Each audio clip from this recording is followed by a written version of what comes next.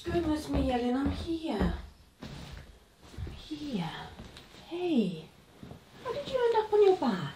I don't like lying on your back. And sweetie, I'm literally dripping. Hi. Hello, Grump.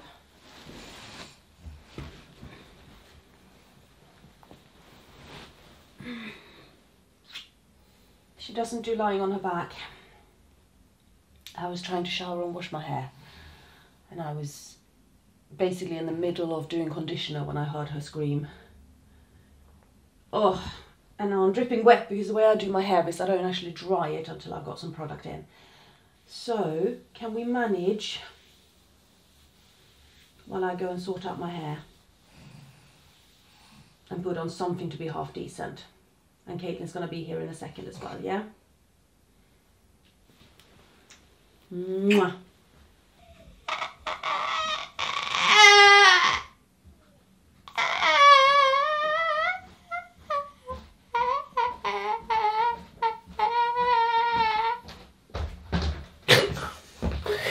If you don't like lying on your back, why do you keep rolling back on your back? Yeah, that is a reasonable question to ask you right now. Hey you. Good morning. Good morning, good morning, good morning, good morning. I'm slightly less drippy now. Okay, listen to me.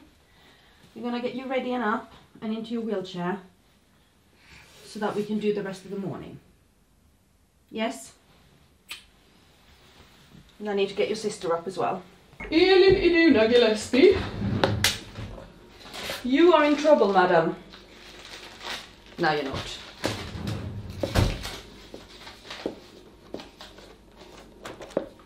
Well, you were kind of in trouble yesterday because you had to always ruin stuff for your sister. Isn't that right, Mummy? Mm-hmm. I mean, no, not always. So no, it's not right. But she ruins. She does ruin stuff for you. That is right. But I don't like. Because sometimes she doesn't let me go somewhere because. Yeah, you miss out on stuff because of Elin. Yeah. Yeah, that does happen. Elin! Elin! She's trying to do the blurs. What I don't like is when Elin does the blurs, it makes me feel nauseous. Yeah, I get. Oh, come here. I get that. I get that. Unfortunately, Alice, you have some level of control over your emotions and your reactions. Elin doesn't. Elin doesn't have control over it.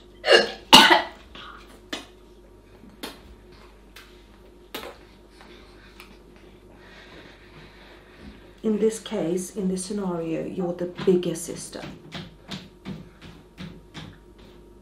And Elin's the baby who does disgusting things.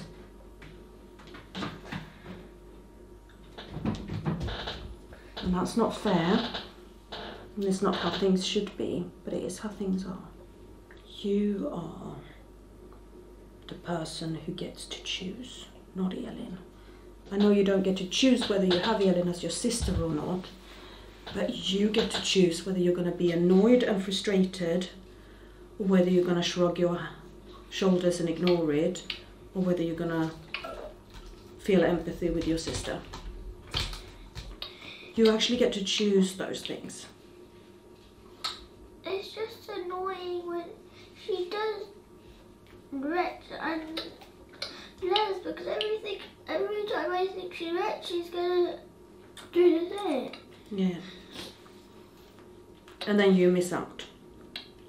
Because every time she starts vomiting, every time she gets ill, you miss out.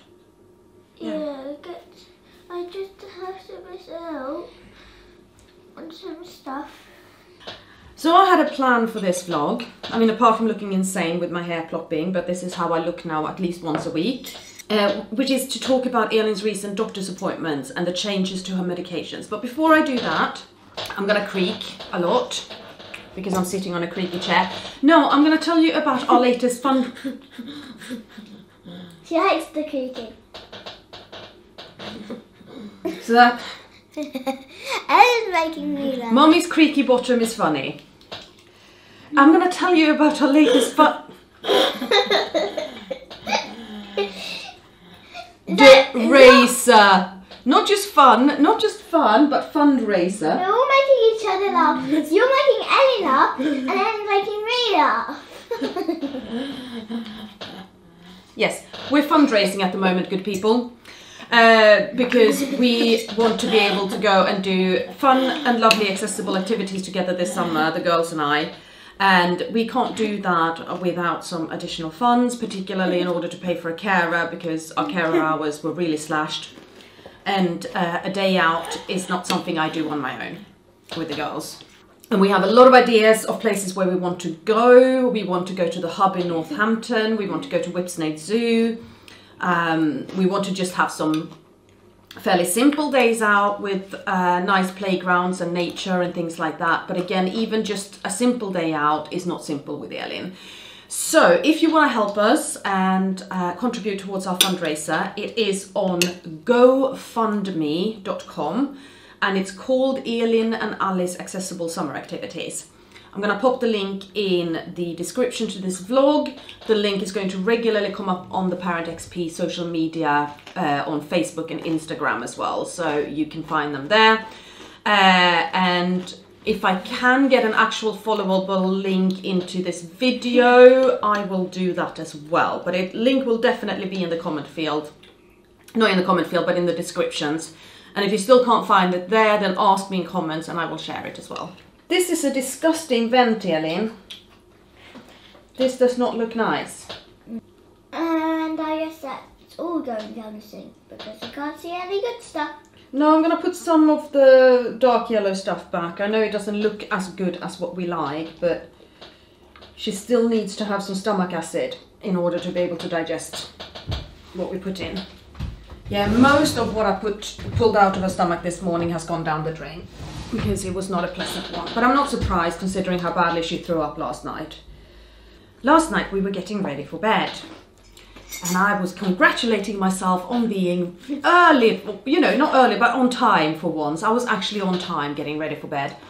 And then I brushed Elin's teeth and she doesn't really like that. And then Elin threw up a bit of phlegm and I was like, okay, I'm gonna go and get you a fresh towel. So I walked out of the room, I walked up the stairs and she cascade vomited. You walked up the stairs like... To get a new towel for her. Yeah, you hardly even walked upstairs. Like, you probably even like walked up just a few steps. Yeah, I was halfway up the stairs. So I'd been out of the room for what, seconds? And Elin had the bucket of shame, aka her vom bowl, on her lap. She missed that completely. There was only like a tiny bit in it. Yeah, there was a drop. There was a droplet in her vomit bowl. Yeah. Instead, and I told her, aim for the bowl next time. She hit the chair next to her. The seat pillow, seat cushion, whatever we call it, on that chair. The floor, her hoist sling, her wheelchair, her top, her PJ bottoms, but not the bowl. I mean, it was so messy that when I started cleaning it up, I inevitably got some on my jeans as well. So we did not go to bed early last night. No, we didn't. Creak, creak, creak, creak, creak, creak. At least this is funny. I am famous. I am famous. Apart from setting up a fundraiser, we have also been to a couple of doctor's appointments for Elin, and they've been about a month apart, and I've not vlogged about them yet because I've been meaning to and I haven't had time. But they have been very interesting doctor's appointment. Yeah. So and he can speak now. Yeah, the first one was with Elin's paediatrician, where I wanted to go through a number of things. The one thing that was not on the agenda for when speaking to Elin's paediatrician was her seizure medicines, because the second appointment was seizure clinic. So we were holding off on that for that one. But I wanted to review all of Elin's medications apart from the seizure medicines because they'd not been reviewed in a long time, and adjust dosages, which we've done. So we have quite significantly increased all of her medications. Now this one that I'm doing now, this is the hyoscine patch, and she's on one patch for 3 days, so one patch every 78 hours. It just sits behind her ear. This one we can't increase for several years now because it goes by age, but it's one of the medicines that helps controls Elin's dribbling. I don't think it works because like she still dribbles a lot. She still dribbles a lot, and I'm going to get to that because that's actually an interesting thing. Imagine how much Elin dribbles when she doesn't have hyoscine though. Yeah. Yeah. And then Elin has another medicine called Silenar, which is also to help control her dribbling. And the Silenar we have doubled. We have doubled the dose. So she used to be on 2 milliliters in the morning, and now we're doing 2 milliliters morning and night. But another thing as well is that there's currently a national shortage of these hyoscine patches. They're difficult to get hold of. So if we don't have a patch available, we can give her 3 doses of Silenar in a day. So 2 doses a day when we have a patch, and 3 doses a day when we don't have a patch. The next thing we increased was her baclofen, so that's her muscle relaxant. And she was on 6 milliliters in the morning, 6 milliliters at lunchtime, 12 milliliters at night. So we basically combined the last 2 doses of the day. Rather than having 6 milliliters 4 times a day, we have 6, 6, 12. Crunchy chair. Now we do crunchy chair.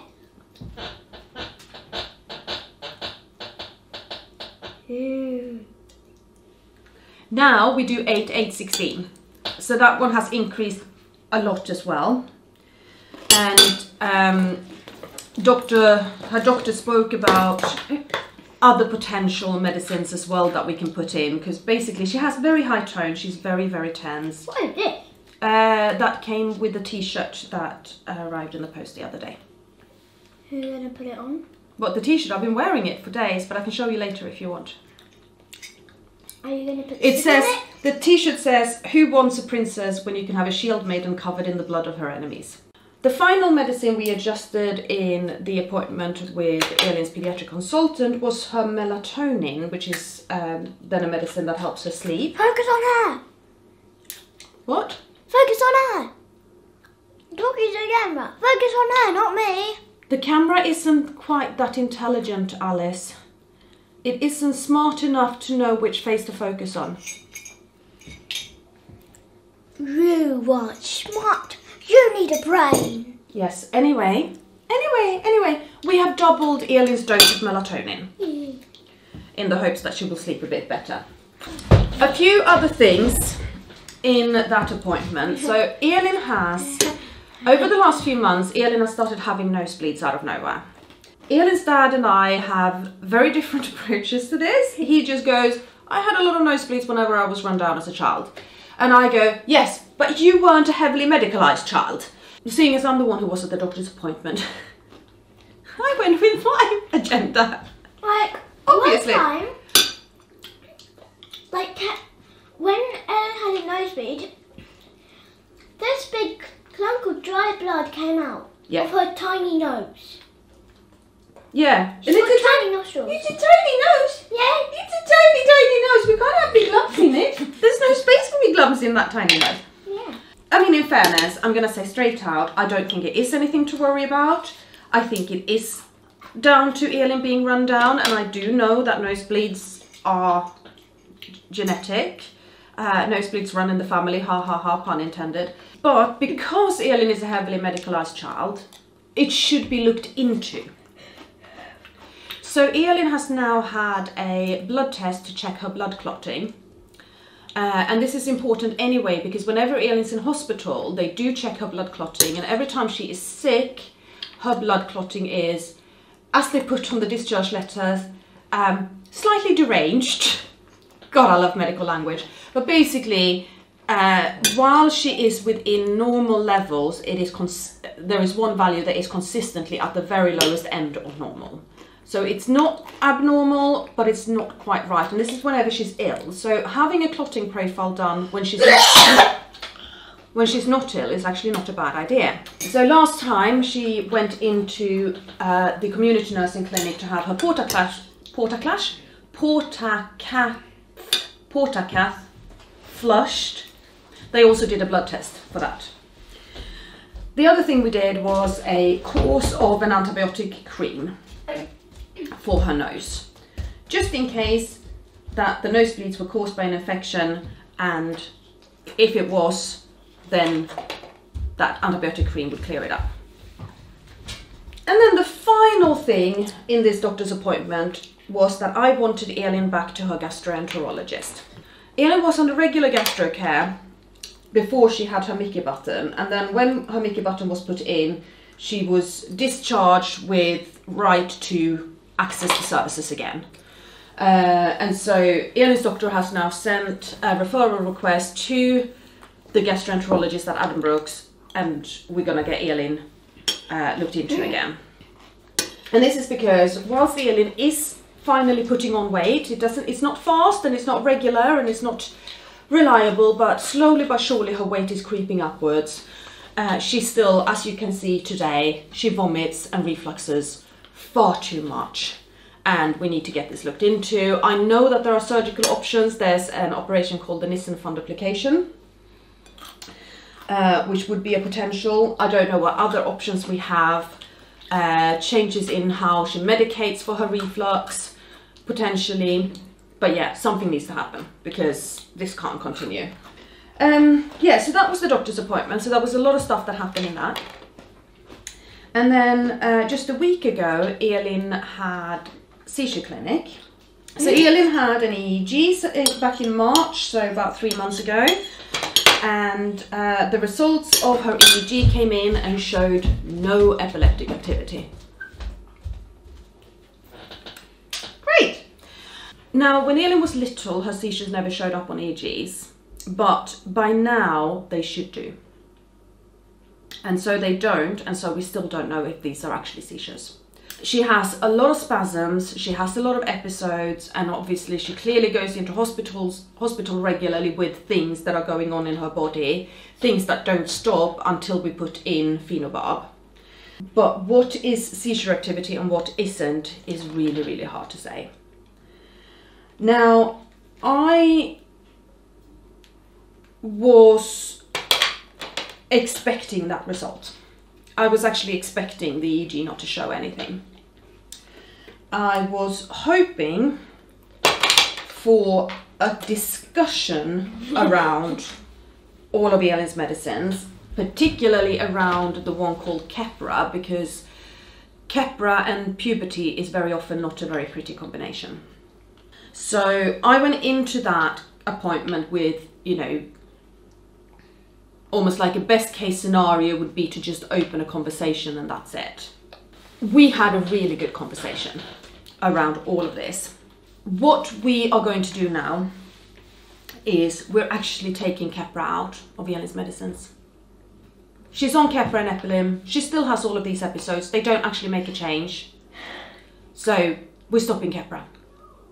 So we have a 5-week period now of reducing the dose, 1 milliliter per dose per week. So she's still on 4 milligrams, and then in a couple of days that's going to go down to 3 milligrams, and then in a week after it's going to go down to 2 milligrams. And we're going to remove Keppra and see if there are any significant changes to her seizure pattern. We need to keep really good track of all of her seizures, particularly her tonic-clonics. We need to have a good record of, we need to have videos, we need to write down what happens, and obviously anytime she ends up in hospital that needs to be really, really carefully tracked as well. And it's the tonic-clonics we're interested in now. We want to build up a picture of tonic-clonic-like seizures. Over time, not immediately, but over time, the neurologist wants to change Elin's in-hospital care plan, because just like me, she feels like it's ridiculous to go through a number of steps that we know don't work. So at the moment, the care plan is When Elin starts having more seizures than we like, we give clobazam at home. When she starts spiraling, we give bocomadazolam at home. She then goes into hospital. She has lorazepam. Then she has Keppra loading. Then she has paraldehyde. Then she has phenobarb. And the phenobarb stops the bloody seizures. So I'm like, can we just bin these? Like, we have 5 steps that don't stop the seizures. So why do we have those 5 steps? Apparently, phenobarb can be given as a rescue medicine at home. So there is a potential that we change that. We change what medicine we give her. But all of this is kind of in 6 months' time. We're going to spend 6 months building up a picture of what happens with the seizures, particularly without Keppra, and then we're going to start looking into how we treat her. And then the really super interesting thing that happened in this appointment was not seizure related at all. But it is related to what Alice brought up earlier with the fact that Elin still dribbles a lot. And that was when Elin's neurologist looked at Elin and went, she has an awful lot of secretions that she struggles with. And me and Elin's paediatric consultant went, yeah, we know, we have just doubled her dose of Silinar. We've done this, we've done that. And she went, a colleague of mine at Addenbrooke's Hospital is going to run a trial on botox to the salivary glands. Now, I've heard about this. I heard about that a few years ago. And basically kind of went, hello? Now, I've heard a lot of buzzing about this for years, and I thought the trial was already up and running because of all this buzzing, but apparently it isn't yet.